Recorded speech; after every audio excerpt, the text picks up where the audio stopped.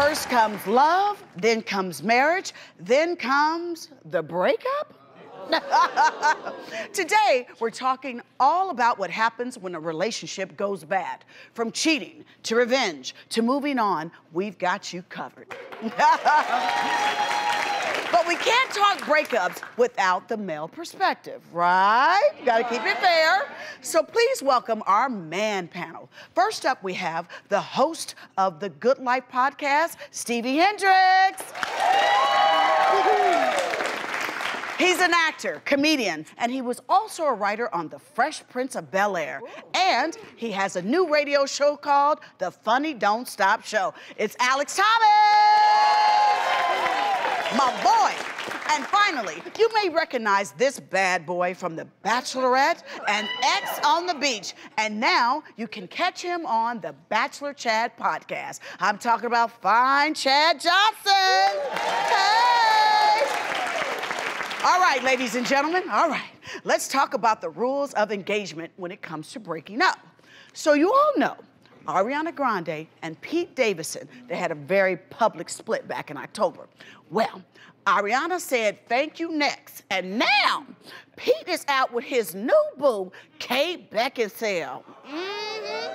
Did you guys see the pictures of them out at the Rangers game? Kissing, just like, okay, I mean, just going all the way in. So, this brings up an important discussion, breakup etiquette. How soon after a breakup should you wait to post a picture of your new boo? Guys, what do you think? Honestly, I think it depends on, like, if she did something bad. So, like, if she cheated, you better believe I'm gonna post a picture of me and, like, 3 super hot girls the very next day. But I don't want her to think that I was talking to these girls, or I don't want to post like another serious relationship. I don't want her to think I was cheating on her. You know what I mean? So if I have like a new serious relationship, I'm gonna wait a while. To make sure that it is official. Exactly, but you know, like I said, I'm gonna try and piss her off. But you gonna look like, hey, I'm so unbothered, okay? I'm out having fun, enjoying life. Exactly, got another one. In my case, I'm married, so I haven't dealt with a breakup, and I hope that I never do, because I plan on being with her for the rest of my life. Yay, Alex!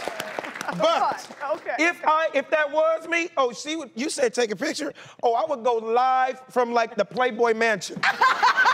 Exactly. We turn it up, yeah. Yeah, she would know my situation real quick because you know that'd probably be the way it would go down. You know what I mean? Alex, would you be concerned, like Chad said, that she may think you were cheating on that woman before the breakup? With her. Absolutely not.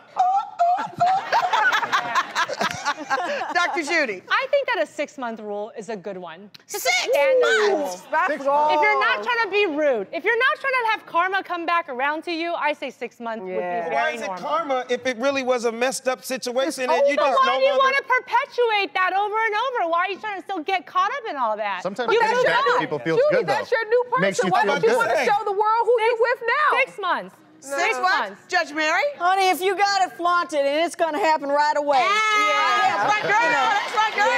Right away.